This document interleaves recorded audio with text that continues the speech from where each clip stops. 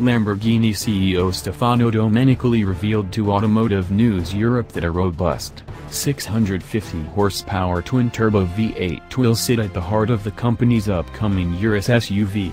Lamborghini says the Urus, its first turbocharged model, will climb atop the super SUV ladder and become the fastest sport utility in the world.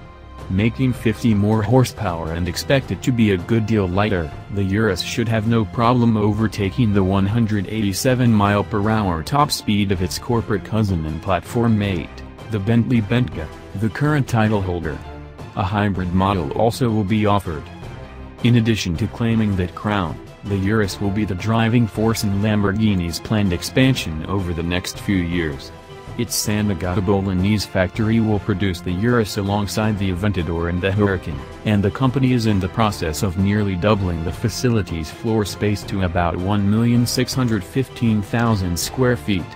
More than 150 assembly line workers and technicians were hired in January 2016 in anticipation of the Urus, and the factory expects to add another 500 staff members as production ramps up.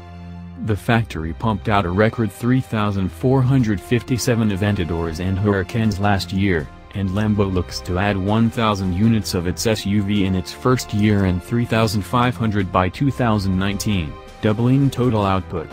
Lamborghini's spiritual successor to the wild LM002 Lambo of the late 1980s, the four-seat Urus isn't named for a Spanish fighting bull like most models in the exotic car maker's history, but rather for a historical relative of modern domesticated cattle. As the most domestic-oriented Lamborghini model, this makes sense.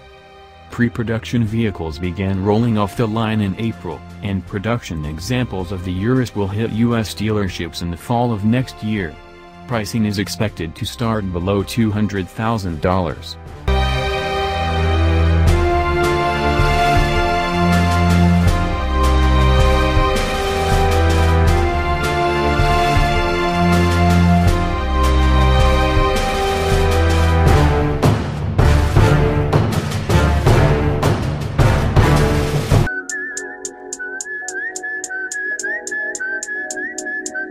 Rob Stone, 2 damn phones, Babylon's came.